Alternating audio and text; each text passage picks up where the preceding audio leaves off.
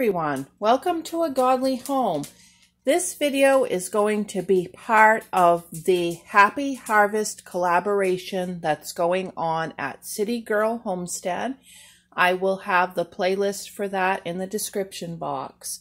And what I'm going to be doing today is I am going to be making apple-filled cookies. And my grandmother on my father's side used to make apple-filled cookies when I was a kid and keep them in the freezer, and they were so delicious. But unfortunately, I never got her recipe, and nobody had her recipe. We think it's something that she did from memory, but I do have my other great-grandmother's recipe for date-filled cookies, and what I have done with this throughout the years is I just replace the dates with apples, and it turns out delicious. Now, I know this is a Happy Harvest video, so I am using the apples, but through the years, using the same recipe, we have made raspberry filling, blackberry filling, strawberry filling, the apple filling, raisin filling, date filling, and my husband says that you could use, he thinks, like dried cranberries to make the filling, blueberries, anything like that. You could do anything that you want with this filling. It is delicious. Okay, I have 8 Macintosh apples, and I'm going to turn this burner on medium heat, and we are going to get all of those peeled and diced right into that kettle. And we're back. I should have stated, if you're using other fruit, you're looking for 4 cups of fruit or dried fruit, whatever you're using for this. Okay, to that, we are going to add 2/3 of a cup of water,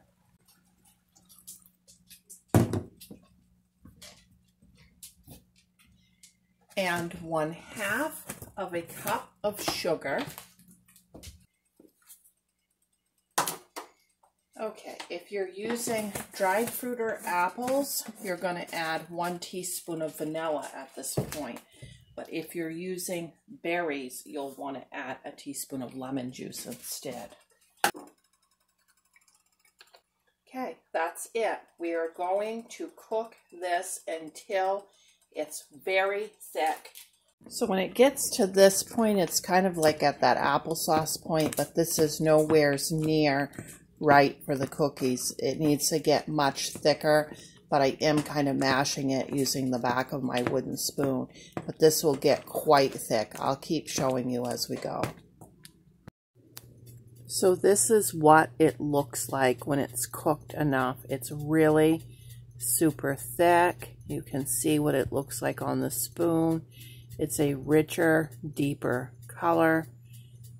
So I've got 2 cups of packed brown sugar in this bowl. And then I have added 1/2 a cup of shortening and 1/2 a cup of softened butter. And I am going to cream this together. You can either use an electric mixer to cream this together, or you can do it by hand. I'm doing it by hand because I think it makes a lighter, softer cookie. Okay, then to that, we're going to add 2 eggs.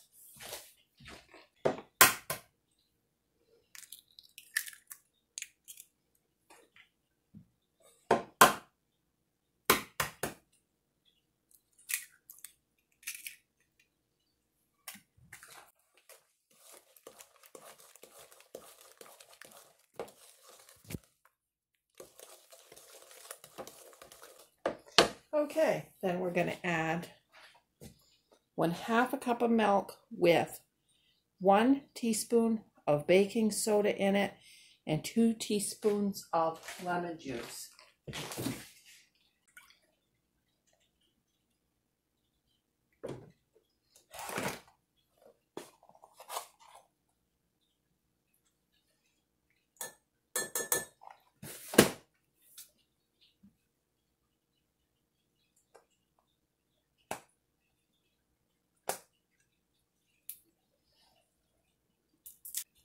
Okay, give that a little stir.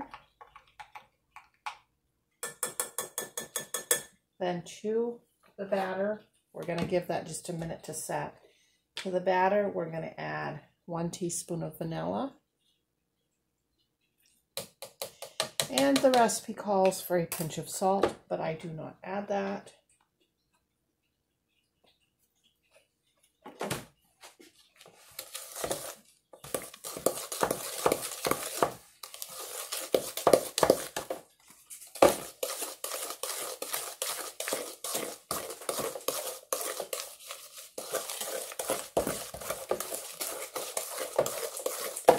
Okay, now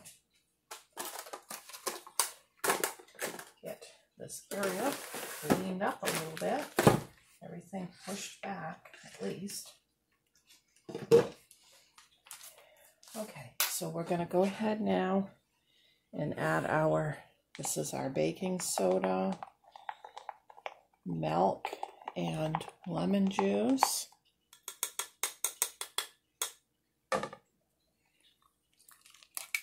That lemon juice creates a chemical reaction, so if you don't have the lemon juice, use cream of tartar.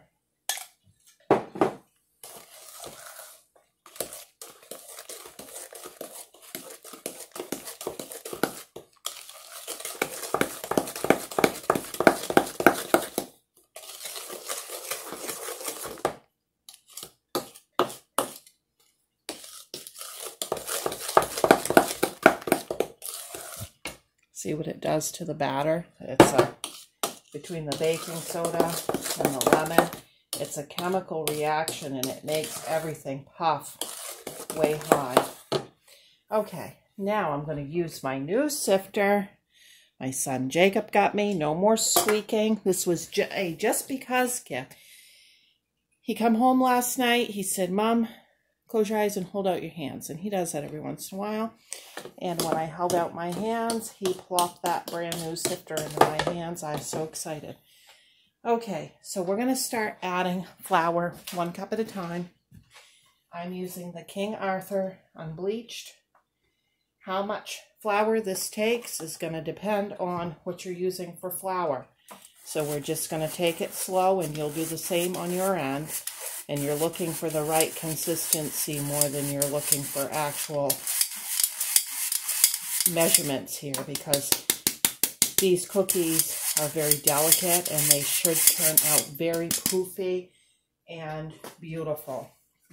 Okay, there's 1 cup.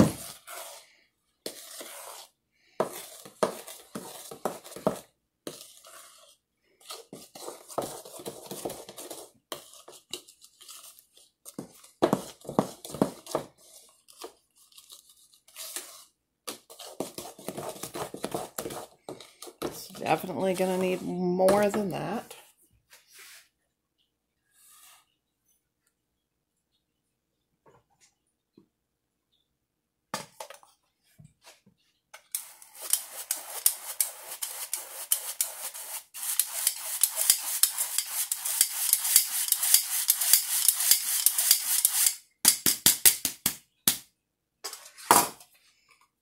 Okay, there's 2 cups.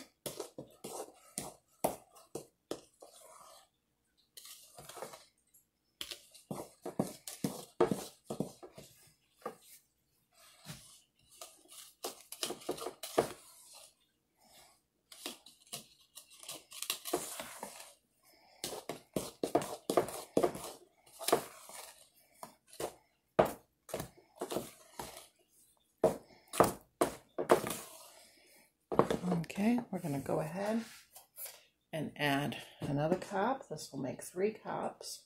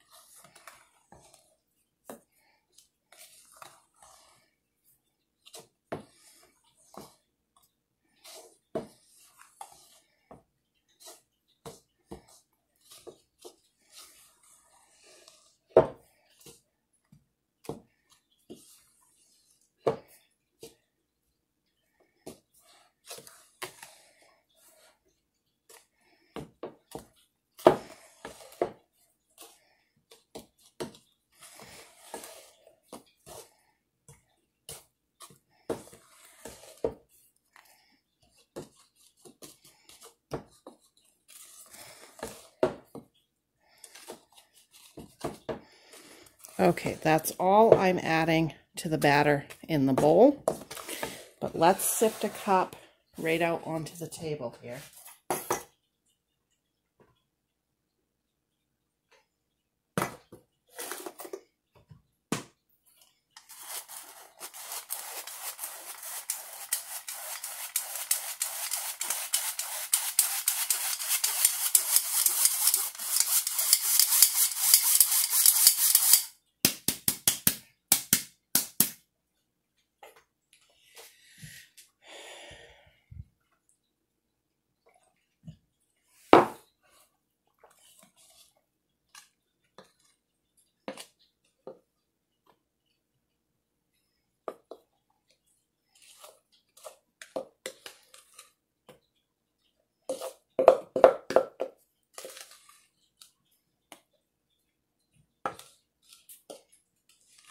Okay, now we're going to start folding this flour in very gently.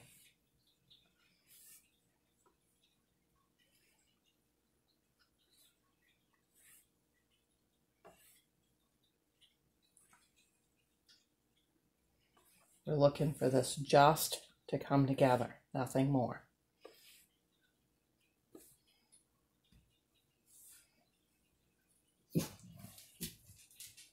And you can see I'm not like packing that down hard. I'm just barely pushing it.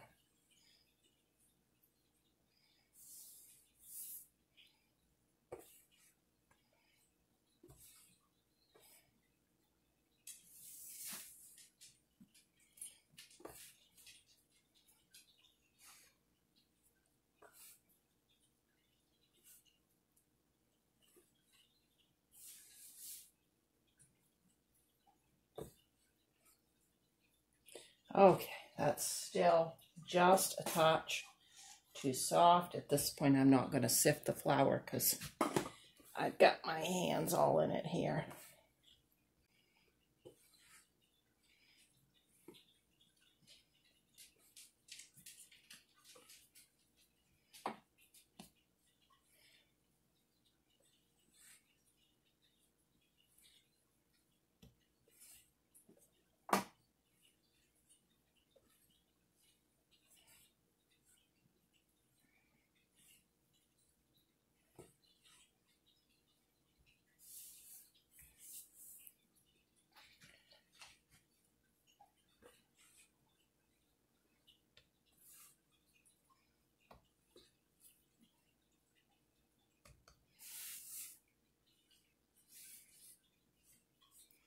Okay, that feels pretty good to me.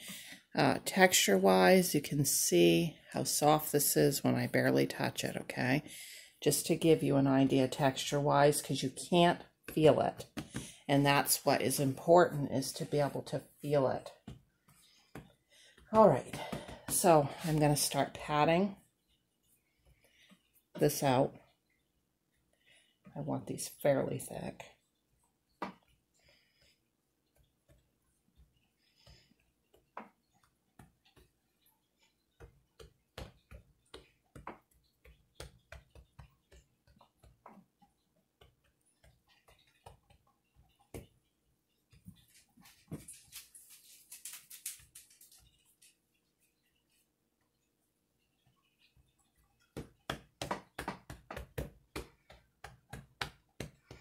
Okay, when I cut these, I need tops to the cookies too. These are going to be partway double thick.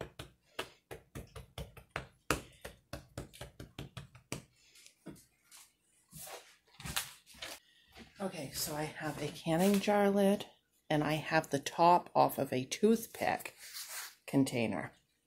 Okay, so for every cookie I cut, I need to cut a top. So 1,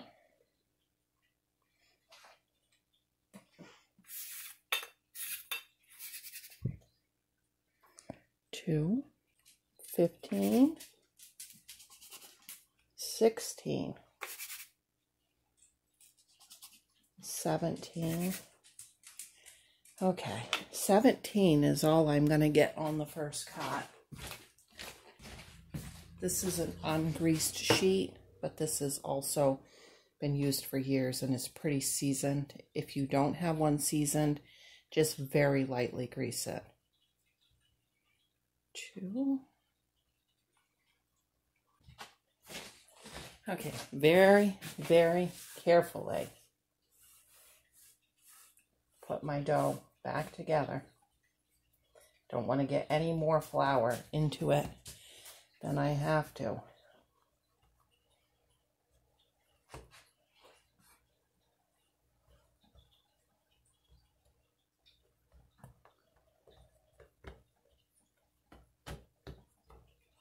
Okay. 18.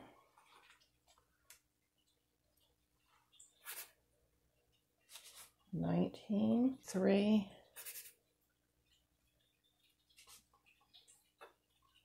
and 24. Now it doesn't look like I have much dough left here, but it's enough. So what I'm doing here is I'm taking that little bit of dough that's left over and I'm adding some flour to it, and I'm kneading it until it's a consistency of pie dough, because I don't want those tops to raise up too much on the cookies. I'll never get the cookies cooked all the way through.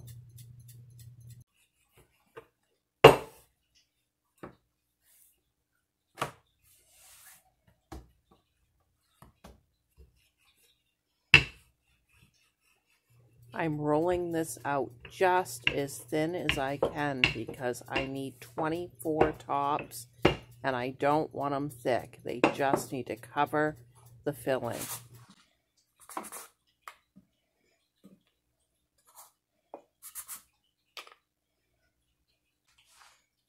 Okay, I'm going to show you how we fill these. I got my 12 covers and my 12 cookies, and I got another whole sheet, so it's going to make 24.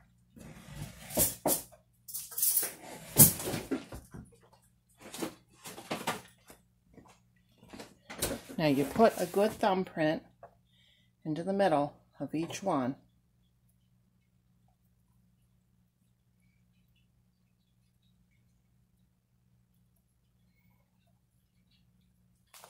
Okay, we're going to set our oven to 375 degrees.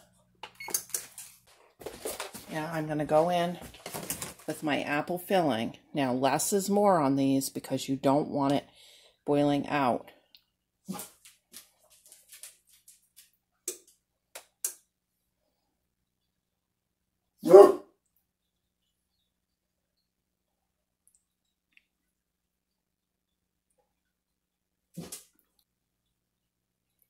You will have tons of apple filling left over. I don't know why the recipe makes so much filling. You could cut that filling in half if you want. You could double the cookies if you want. For me, I'll just pop this in the freezer and then it'll be all ready. And when the holidays come, the filling is the hardest part. I'll be one step ahead. Okay, I want to stretch my top as much as possible. Work it in your fingers. I'm going to lay my top on. Then I'm going to go along with my thumb and just seal the whole outside of that, like so. Okay? On each cookie. Let's do another one closer to you. Maybe we can even make it a little bigger. Okay. I'm going to work this a little with my fingers. Make sure it's going to be pliable. I'll lay that over the filling, and then I'm going to go along with finger, thumb, whatever. I'm using this finger because of being so close to the camera, and I'm just going to seal that, okay, on each one, and I'll be back. All ready for the oven. We're going to pop them in there 8 to 10 minutes. Here they are. You'll want to let them set in the pan to cool. And you'll be able to tell when they're done cooking, because if you open the door and listen, you can hear them when they're still cooking. Thanks for watching. I hope you liked this video. Make sure you check out the other Happy Harvest videos. And don't forget to like and subscribe. Bye!